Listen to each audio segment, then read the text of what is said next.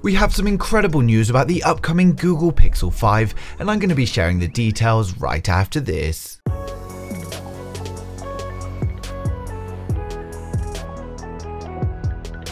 If you're new here and want to stay up to date with the latest tech, please hit subscribe followed by the bell. You can also keep up on Facebook, Instagram and Twitter by clicking the links in the description. So the Google Pixel 5 launch is fast approaching and we have some incredible news to share with you guys today. Before we get into it, please like the video if you're looking forward to the Google Pixel 5 and let me know in the comments if you prefer the Pixel 5 or the Pixel 5 XL. As most of you already know though, its predecessor was the first to launch with a solid radar chip with motion sense technology. This allowed users to accurately use hand gestures to change music tracks, answer calls, silence alarms and much more. While many were excited for this feature, as a Pixel user myself, it never really interested me, and I can tell you that for me it was actually pretty useless. The only thing it's even helped with slightly is the improved face unlock, and I've actually had motion sense disabled at all times. This contributed to very poor sales on the predecessor, and it wasn't helped by the fact that the radar chip used frequencies that were not permitted to be used in certain countries, so this also limited their market. The good news, however, is that Google have learnt from their mistakes and the Pixel 5 is not going to have this solid radar chip. As a consumer, it's just additional hardware that you end up paying for in the handset cost and never get any real-world use out of it. It's a gimmick and it really does not help in day-to-day life. Of course, there must be some people out there who did find it helpful, so please let me know in the comments if that is the case. This is also more evidence though that Google are maybe not aiming for the high-end market this time with the Google Pixel 5. They appear to be making moves to reduce costs of the device, and personally I think it's the right move for them to do. We've got news that the Google Pixel 5 is also set to adopt the Snapdragon 765G instead of the Snapdragon 865, so it's really all starting to add up. While some people may be disappointed, you need to understand Google's market. Most people want the Pixel for its stock Android and incredible photography. It's not really a phone for gamers or editors, although the predecessor could be used as such. We've got the Pixel neural core chip for the computational photography, so if they cut costs and provide a mid-range phone with the same camera experience, then they're going to have a very competitive advantage. Even in their current track record, their downside has always been that they use the current gen flagship system on chip, but they're actually delivering it to us at a time just before the next gen SoCs are released, so this does put many people off. Now they're going with a more budget-friendly system on chip, and if they can get that cost low enough, then they will have a much bigger market. We've already had plenty of leaks on the cameras of the Google Pixel 5 and the Pixel 5 XL, and they're aiming to step things up a notch with their first triple camera setup.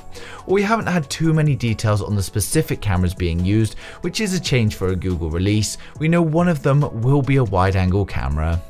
Of course, with smartphone prices skyrocketing, it's nice to see the Google Pixel 5 keeping things down. They're always priced a bit lower than the other flagships, and with the latest prices, this is no doubt going to be a much welcomed approach. When it comes to leaks surrounding the Google Pixel 5 though, we have to be careful as many of them are based on rumours instead of solid leaks. I always give sources in my videos, but to be upfront with this one, there are very little sources giving info. If we start with the leak that we do have a source for though, it's the camera arrangement on the rear. We've had the cameras leaked from YouTuber John Prosser, and I have to say it does look interesting. The render is of the Google Pixel 5 XL, and he advises that they are from CAD renders of the real thing. Now it's a soft matte glass back with a glossy camera module containing 3 cameras. We saw an upgrade to 2 cameras in the predecessor, so Google are pushing things further again with the 3. Now it's important to note, when it comes to Google phones, there's supposedly always 3 prototypes created, and then they pick one of these prototypes for the consumer model and continue working on that. So that does mean that there's a possibility that although this leak is 100% accurate, it may not be the one that's going to make it to market. And while many people have said the design is growing on them, I have to say I'm a huge Pixel fan myself, but even after a month of looking at this one, I still just don't like it. He advises that the front of the Google Pixel 5 is also going to be similar to the predecessor, but it's going to have a smaller forehead. This is great news, as personally I thought the Pixel 4 was a huge improvement on the 3, so to keep it the same with a smaller forehead will look better. When it comes to the display, the predecessor had a 5.7 inch and a 6.3 display dependent on which version you picked. It's hard to guess its sizes because each year we do get a small increase, but they can't go too big on the standard model because people appreciate the smaller phone. Personally, I'm going to estimate that the Google Pixel 5 is either going to be a 5.7 or 5.8 inch display, and we'll be getting an increase on the XL to 6.5. It will of course have an OLED display, and the Google Pixel 5 is expected to increase its refresh rate to a 120Hz display. The predecessor focused on face unlock, and it didn't have any fingerprint biometrics, which I believe was a mistake. I think Google may have also noticed this considering its return on the 4A, so I would say that we can expect an in-display fingerprint scanner on the Google Pixel 5. When it comes to the resolution, the Pixel has always been sensible, and they do seem to want to conserve battery life, so I think we'll get a Full HD Plus resolution on the Pixel 5 and a Quad HD Plus on the Pixel 5 XL.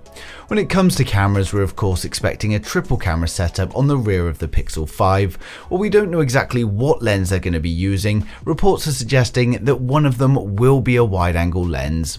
Given that some companies are also introducing dual optical image stabilization now, I wouldn't be surprised if we saw this in the Pixel 5. They've always prided themselves on great photography and generally do a good job at competing with the competition. When it comes to hardware, there are loads of reports that the Google Pixel 5 is going to be powered by the Snapdragon 765G. When it comes to RAM and storage, Google are always pretty sensible, so we can expect 64 and 128 storage, but there are a few rumours that we may see 256. Google always encourage the use of Google Photos, and to be fair, they do provide people with plenty of space to fill it up. RAM, I think they'll either stick with 6GB or bump it up to 8. With so many manufacturers putting in unnecessary amounts of RAM, it's always great to see Google keep it sensible. Battery capacity is normally quite reserved as well, but the Pixels are very well optimized for battery. I would expect the standard Pixel 5 to be 3000 mAh and the Pixel 5 XL to come with a 4000 mAh battery. It will of course ship with the stock Android 11 that we all love in the Google Pixel, and it will be IP68 water resistant. When it comes to price, I can't see them having too much movement here. They've never really used overly expensive technology, and normally they do price below the other mainstream flagships. I'm going to estimate that the Google Pixel 5 is again going to start around $800 and the Pixel 5 XL to start from $900. The Pixel 5 is also expected to release in October this year as normal. For those who want to spend a bit less or can't wait until October, we also have the Pixel 4a expected to release in May. The Pixel 4a is a budget version of the Pixel 4 and offers everything we need in a cheaper package. When it comes to the display itself, we get a 5.81 inch OLED display with a resolution of 1080 by 2340. While we had many rumours of a 90Hz display on the Google Pixel 4a, it's been confirmed to run at 60Hz only. There's been no mention of the actual screen protection, but it could well be the same dragon tail glass we saw in its predecessor. When it comes to the rear of the phone, we get the same square camera bump in the top left corner, but unlike its premium counterpart, the Pixel 4a only has a single camera along with an LED flash. The camera is, however, a 12 megapixel sensor capable of 4K video recording with image stabilization. Another noticeable difference that you will notice is that the Pixel 4a has a physical fingerprint scanner on the rear. While many may have wanted an in-display fingerprint scanner, I'm just happy that they've brought it back. My biggest complaint on the Pixel 4 is of course the lack of a fingerprint scanner, and while the face unlock does work very well, I've always missed that fingerprint scanner. The Google Pixel 4a we have here is the black model, so we've got a completely black back with a white power button on the side. When it comes to the specs, the Google Pixel 4a has been run through AIDA64, giving us all the information we need, and the specs are as follows. It's powered by the Snapdragon 730 system on chip. While not a flagship chipset, it's still a very capable 8nm system on chip, and we're seeing it in a lot of phones lately. The Pixel 4a comes with 6GB of RAM, which is actually 2GB more than its predecessor, and this model we have here has 64GB of internal storage. It's still unknown if there's also going to be a 128GB version, but Google encourage users to use Google Photos in order to save space on the phone. The hands-on video also confirms that the Pixel 4a comes with dual SIM support, which makes a nice change. The phone's powered by a 3080 mAh battery, and it of course comes shipped with Android 10. While many may think that 3080 mAh is too small, it's actually an 80 mAh increase on the predecessor, and that was pretty reasonable for its battery life. The reviewer of the hands-on video has stated that the phone is available for purchase in Cuba for around $500, but the phone hasn't even been launched yet, so it does seem very unlikely. This is more than likely just an early prototype or even a phone sent out by Google to be leaked. But as with all previous Pixel launches, we can be pretty certain that the leak is correct and this is in fact what the Google Pixel 4a is going to look like. The Pixel 4a was set to be announced in May 2020 at the Google I/O event, but as with all major tech events at the moment, it's unfortunately been cancelled due to a recent outbreak. This could however mean that we get an earlier launch, and Google normally send review units out before launch anyway. I have been given their previous releases, so I'm hoping to be able to get my hands on one of these to review for you guys as well.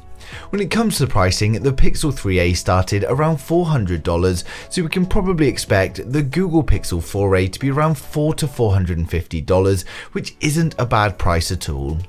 Earlier leaks also suggested that we could be seeing a Pixel 4a XL, but leaks have been silent ever since. So that's it for today's video. As soon as we get some solid leaks on either the Google Pixel 5 or the Pixel 5 XL, of course I'm going to be sharing them with you guys straight away. As always though, I'd like to know your thoughts in the comments. Who out there is waiting for the Google Pixel 5, and are you waiting for the Pixel 5 or the 5 XL?